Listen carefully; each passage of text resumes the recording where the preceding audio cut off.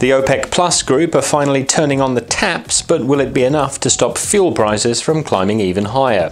I'm Thomas Warner with this week's European Products Wrap. Summertime has arrived and people across the Northern Hemisphere are travelling around making the most of it.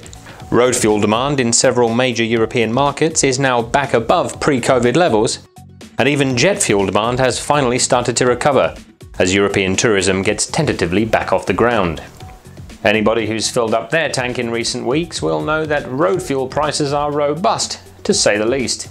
Argus Eurobob Oxy gasoline barges are trading at close to two-year highs, despite an agreement earlier this month by OPEC Plus members to increase the global supply of crude oil. OPEC rules mean that crude supplies will only be increased by relatively small increments during the coming months, making any sudden drop in crude prices very unlikely. And with industry bodies reporting enormous pent-up demand for travel, as well as for goods and services, it's difficult to see fuel prices coming back down to earth anytime soon. Thanks for tuning in this week. If you enjoyed the video, then please do feel free to give it a like or a share, and I'll see you again next time for another edition of the Argus European Products Wrap.